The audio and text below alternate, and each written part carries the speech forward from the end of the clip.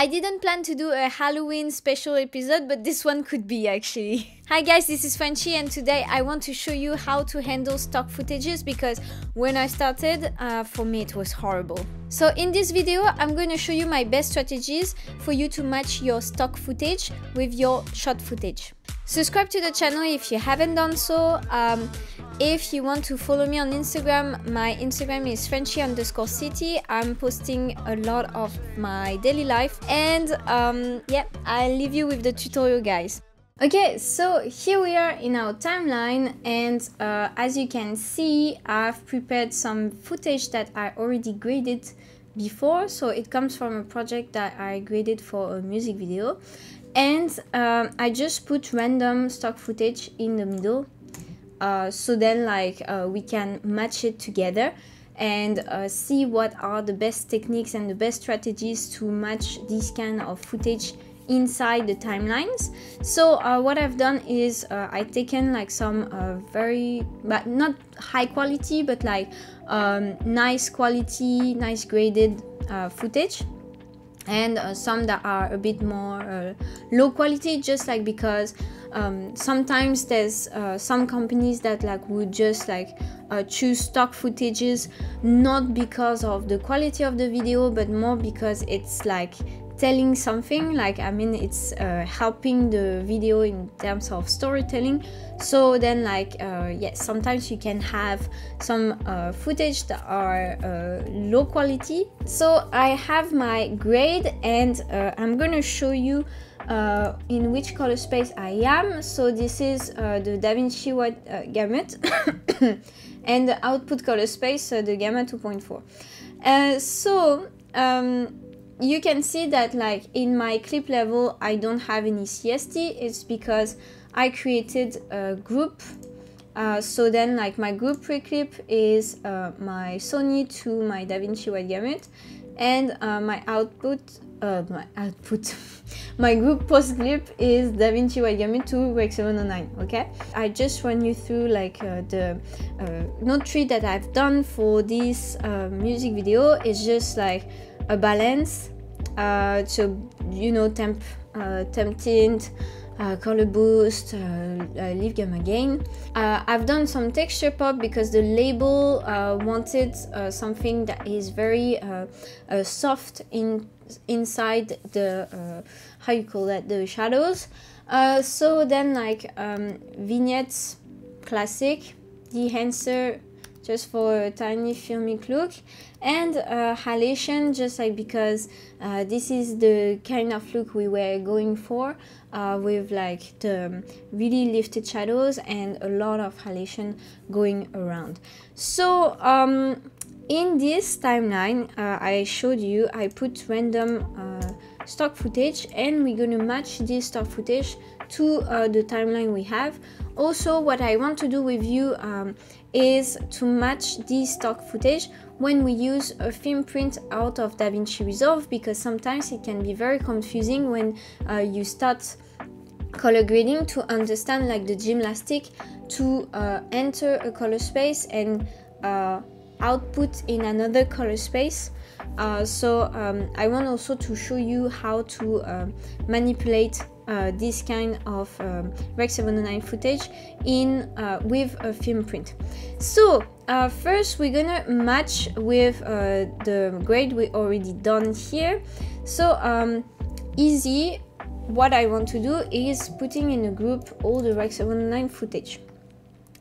So for this I just select everything and I hold command and select everything, and I just right click, go to add into a new group, and I'm just gonna make a group of Rec 709. So what is nice is I have a group pre-clip and I have a group post-clip. If you are lost when I say this, I made a video on how to grade faster. You can check it out. You go to your color space transform and you put your color space transform on the group pre-clip. So pre-clip, what we're gonna do is going from Rec 709, input color space, Rec 709 output input gamma, oh my god. Output color space, Davinci, sorry, Davinci white gamut, and output gamma Davinci white gamut. I'm just gonna copy and paste, go at the end, and I'm gonna paste it, and I'm just gonna swap it. So technically nothing happened. Why we are doing this and not like just taking our Rec 709 footage and just grading on it?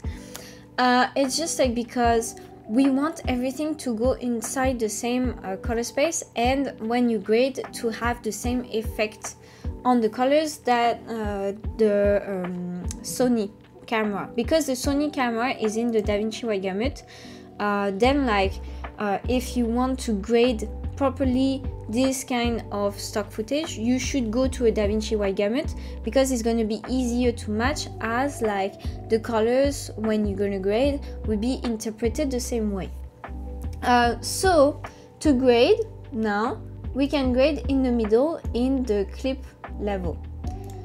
Okay, so because everything is interpreted the same way, what we can do is actually just copy and paste the grade. So I'm just gonna middle click this thumbnail, and it's gonna copy and paste what the grade I had here. So you can see that like we have a start of the grade, but because it's not the same lighting, then like we don't have 100% match, of course, because like this lighting is very cold, this lighting originally is very warm. So we're just gonna compensate together. I'm just gonna go to my temperature and just like raise my temperature, and I think we are pretty good. My tint was quite nice already. Temperature, I can see that like my driving scene is a bit darker than this one, so I can just like compare these two, and I'm just gonna tone down and gain my stock footage. So I just reduce the gain, I reduce a bit the lift. What else? I think in the balance still I can go to my gain. So I'm in my gain, and I'm gonna just like do a bit of warmth in it. So I'm just like moving my my middle point here, and I'm going to the warm side over here. Okay, you can't really see that much because it's very subtle as changes, but we are. Oh, actually, I'm in my gamma. Oh my god, like I tell you my gain, but like I mean I'm with my gamma. So yeah, yes, follow my video, guys. So yeah, no, I was with my gamma all along. So you can just like move your gamma around, like so this middle point. I was like, oh yeah, my gain so subtle, you can't tell. And all this. So no, my gamma. Okay, so now like I think I'm in a pretty nice ballpark, and if like I just play, I think that's okay. I think it's pretty fine. So now like we can just take this image and copy and paste, and I think it's pretty well inspired, because like technically it's not the same lighting, right? But we have a nice warm sky going on, so I think we are pretty good actually. Of course, if I just like put it here, it's gonna be like really warm. So what I'm gonna do is just like tone down the warmth, but I think we are pretty good actually. Okay, maybe the tint, and I think just a bit more warmth actually, because I toned down a bit too much. Add a bit more tint because I realized that maybe, you know, like then like it matched a bit more with this. Of course, it's not going to be 100% match because like we already have a graded footage and a low quality one, but like it just needs to not be so jarring, you know, when you watch the video. So this is before and this is after. I think like we went a long way. You know? And I haven't done the drone footage actually, so we just copy and paste, and oh my god, like it could work actually. It could work if like it was next to this image, because then like it's like this kind of very sunsetty and like almost post-apocalyptic sunset. But we're just gonna tone down this and cold a bit the image, so then it's a bit more believable. I'm just gonna also reduce the tint a bit, so then it's a bit more believable and like can go to this kind of scene. Then like yeah, a bit more realistic, right? So we went from this to this. I think it's pretty cool. Okay, so now that we've done our matching just like with the grade that we had, what we can do is I'm just gonna remove all the grade. Clean up, reset. I'm gonna remove all the grades we had, and now we just have like the color space transforms on this footage, right? So we want to use a film print out of this footage, and how we're gonna do it is just like very simple. We just like gonna go to our group post clip in each group, and we're gonna just like click on our CST, and output gamma we're gonna change to C-neon. So C-neon film log. So now like you are going from for this one from the S-log3 to the Davinci Y gamut to output it in a Rec 709 C-neon film log.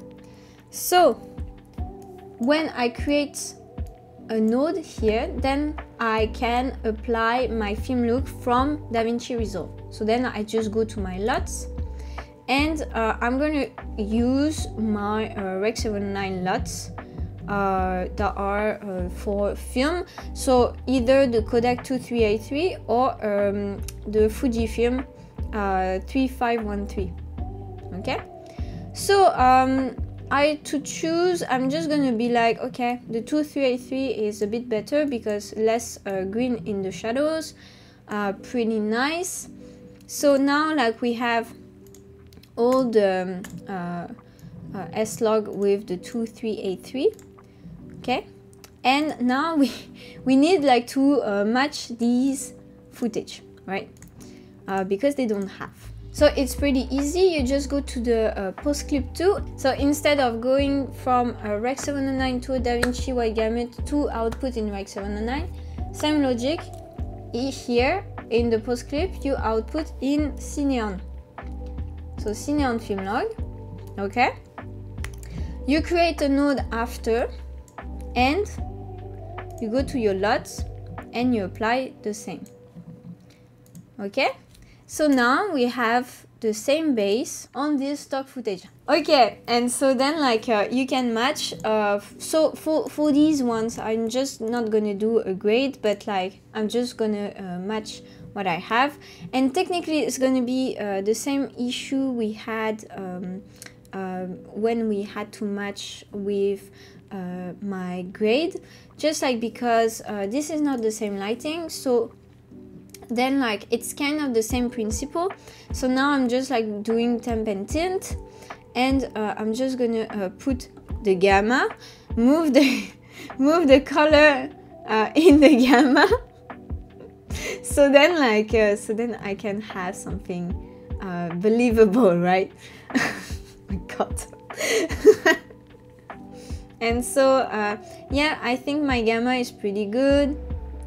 I'm moving my gain to moving my gain.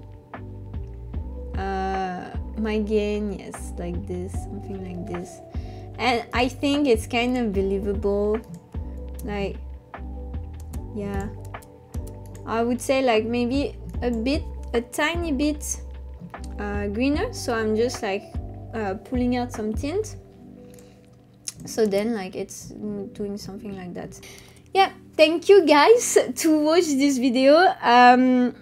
It's pretty fun actually to do an episode on stock footage, because this is something I struggled a lot when I was a beginner, because I wasn't putting my footage inside the same color space. I was trying like to have my footage interpreted, for example, from S-Log to Rec 709, and after like for my stock footage to just like guess and follow what I've done on the S-Log without using CST. Yeah, I think with this technique it will be easier for you. I hope it unlocks something. Have fun grading, stay safe, and I see you next time, guys.